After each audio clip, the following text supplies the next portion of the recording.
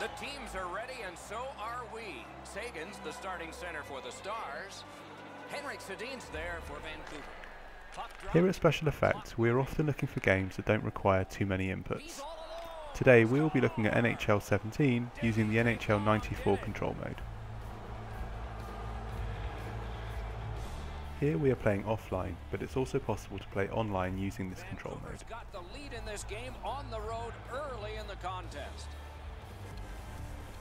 Let's have a look at the NHL 94 controls.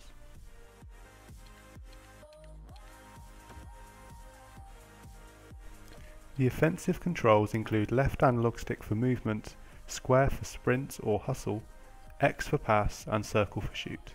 The defensive controls use square for sprint, X for change player and circle for body check or tackle.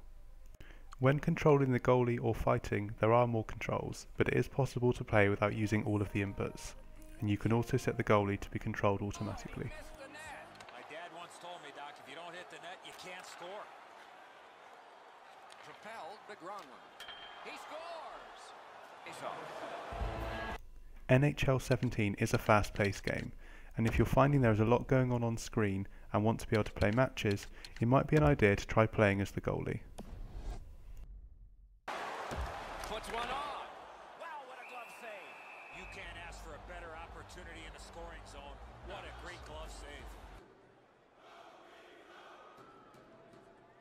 If controlling the whole team is difficult, Be a Pro mode allows you to play as one player for a whole match.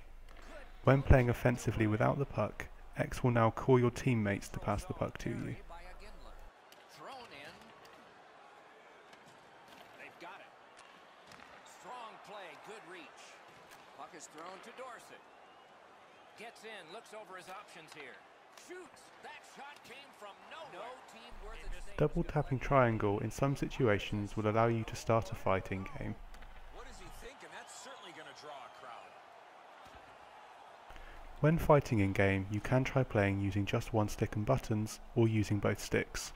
Here we will try both control schemes. If you watch the controller on the bottom right hand side of the screen, you will see us changing controls partway through.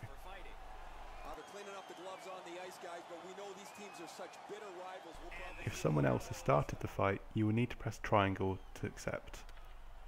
Let's have a look at trying to fight with the sticks.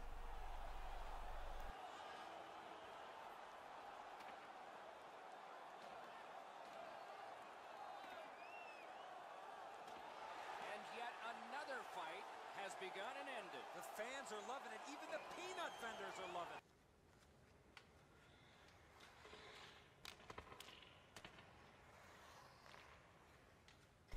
Practice Arena allows you to play one-on-one against the goalie, which is great for practice, but also a slower paced way to play the game.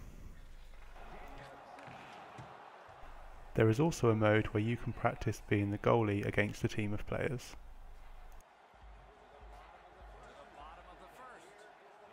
Shootout mode allows you to practice shots in a more competitive way.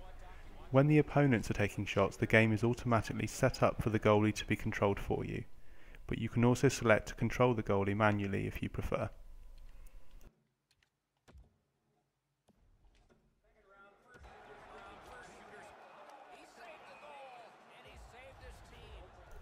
Thank you for watching, and if you know of any other games that don't require too many inputs, then please comment below to let us know.